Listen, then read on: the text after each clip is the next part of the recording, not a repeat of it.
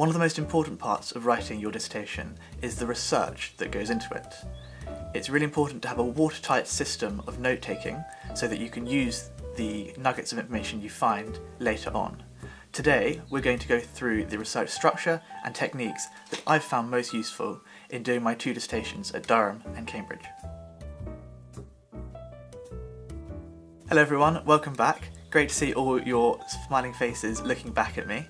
Today we're talking about research, which is one of the most important topics in the whole dissertation writing process. Good research is important for yourself, for helping you understand the topic area and helping you work out good ideas to use and make your arguments about, and also for the reader of your dissertation, so be your examiner, for showing them that you understand the topic you're talking about, that you have engaged properly with the critical discourse and studies and whatever it is that's specific to your topic in the area that you're doing. And it also helps your argument to be as persuasive as possible, because when you state something non-obvious, you have a reputable source to back it up, and that shows it hasn't just come straight out of your head, and so it's much more persuasive. I like to think of the research process as a bit like planting a forest. So you have trees of knowledge that spring up all over the place, some of them in clusters, all densely together, some of them lone and more interspersed, some bigger, some smaller. And then each tree has a trunk, which is the main idea, and that goes straight up, big and strong,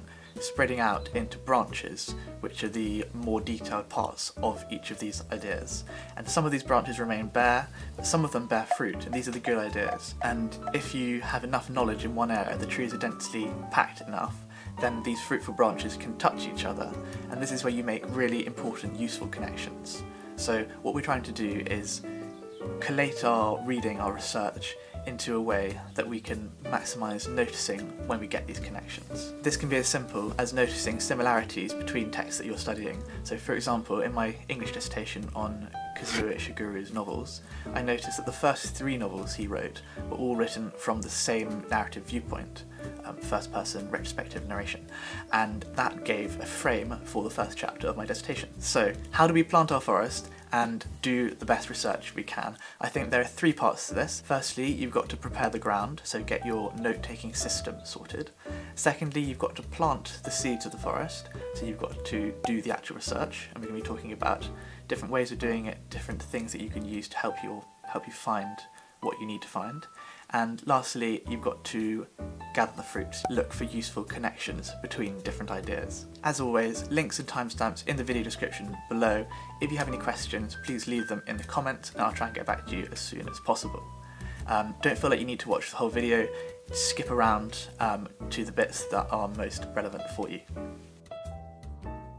The first thing you'll want to do is set up your note-taking system, and I use Google Docs for mine, which I think is fantastic. You can access it everywhere, and the thing that I thought was particularly good is you can create custom styles for different headings, and this makes it really easy to indent different articles under different headings for how important they are.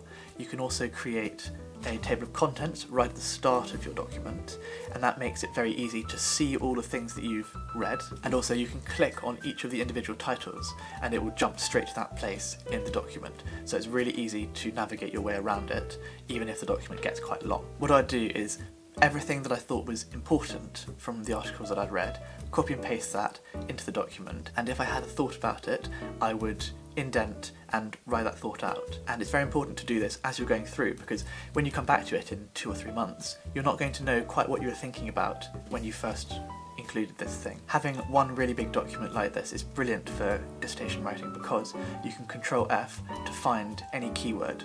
So if you're writing about something in your dissertation, you're like, oh, I think that there was a bit in something about exactly this little thing, but you can't remember where it was, you can quickly find it and make use of it straight away. Similarly, I would always put key, K-E-Y, in capitals at the start of quotations I thought were really important, because then if I was scrolling through my document, those bits would jump out at me, or if I was looking for inspiration, I could just Control F, K-E-Y, and then filter through the bits that I thought were most interesting or most important. Aside from Google Docs, there's a whole swathe of other different programs you can use to help organise your dissertation reading.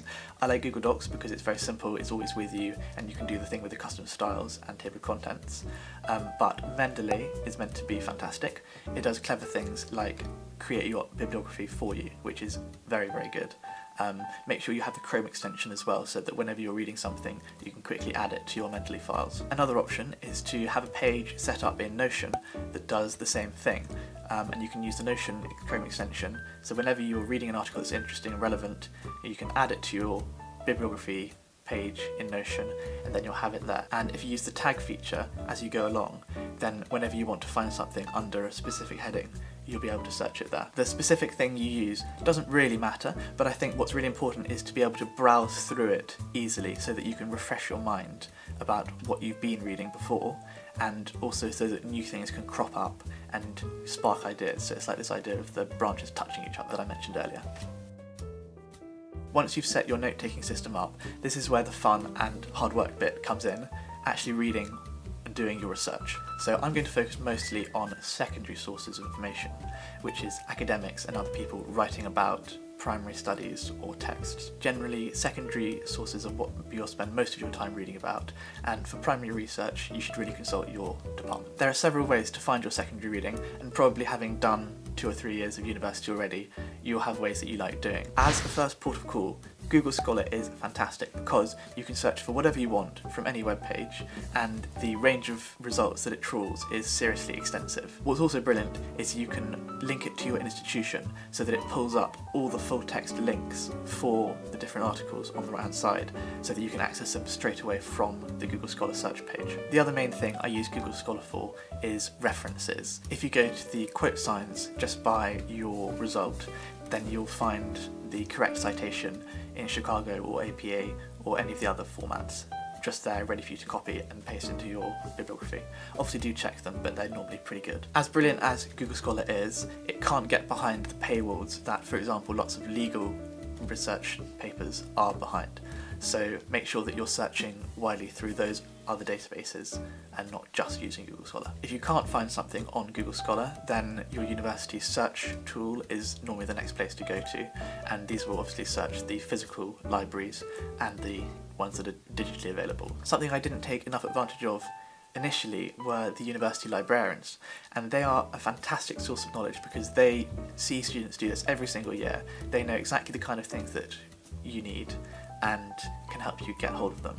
So if the first two, Google Scholar and your university search tool, don't work, very much worth asking the librarians if they know of a different way of finding it, or whether they can get hold of something that you need. Aside from searching for areas and topics that you think might be useful using keyword searches on, for example, Google Scholar, a really good way of finding new leads for areas that you're already interested in is using the footnotes that authors themselves use in their articles. Whenever you're reading something, have a look at who that author cites in their footnotes, because so often you'll find that they talk about someone very important who wrote something just previously, or maybe they disprove that, and going back to that original source can often lead to interesting discoveries. The best way I found of doing this is, as you're reading the article, to start making a little list somewhere of other potential sources from that article that might be relevant, and then once you've finished with the article that you're reading at the moment, going and flicking through those and seeing if they might be useful.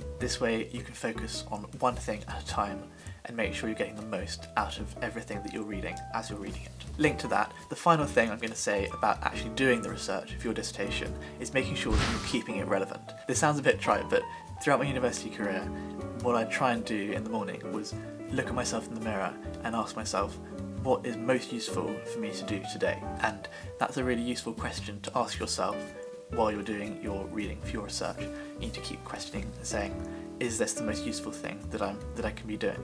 And if you're reading a really interesting article and all of it is really interesting, then you should read the whole thing. But if you read the first 2 paragraphs or 2 pages and find that they were interesting, but then the 3rd page goes on to a different topic, then you just stop reading right there and go and do something different. Because not everything that you read is going to be useful, and not even the whole of a good article is going to be useful necessarily. What you're looking to do is cherry pick the best ideas and quotes so that you can use them to make your ideas better, and also to put into your essay and give it more weight by making it more persuasive using other people's opinions. So the best way I think of starting this is looking at the introduction or the abstract, seeing what the flavour of the piece is, and then using that to go to the particular bits in the article that are most relevant to you. The key takeaway from this is, don't waste time reading all of something that's not relevant, because you're just wasting your time and you're not going to get any benefits from it. The third part of doing really good research for your dissertation, the final piece of the puzzle, if you will, is looking for connections between the different things that you've read. So you have your note-taking system, you start filling it up with highlights from the articles that you're reading, and then you want to review those highlights and see if and how they can fit into the argument and ideas that you've already got sort of percolating through and want to write about in your dissertation. So the best way, I think, of using the system you set up and research that you've been doing to generate new ideas and connections is to read a few articles around a specific area and then ask yourself 3 questions. You want to ask yourself, what has that reading taught you? You want to ask yourself whether what it's taught you is specifically relevant to your project or whether it might be. And third, you ask yourself whether what you've read is relevant to another part of your project. This kind of awareness of what you've been reading is really useful, and I find even simple things like the process of fitting your highlights into the structure of your note-taking system is very useful for making these connections. Once you've taken those cues, then you can actively have a go at thinking out how these things might work together and how they might work with your argument. Thanks for watching the third part of how to write an excellent undergraduate dissertation. I hope it's been helpful. 3 things for you to do. Firstly, set up your note-taking system, whether that's on Google Docs, Notion or Mendeley. The second thing for you to do is watch the next video in the series where we're talking about the importance of writing your ideas down. You can find it somewhere here. And finally, the third thing for you to do is like and subscribe, to click that bell button. It makes all the difference to me and it takes 2 seconds for you. So thank you very much for watching, and till next time.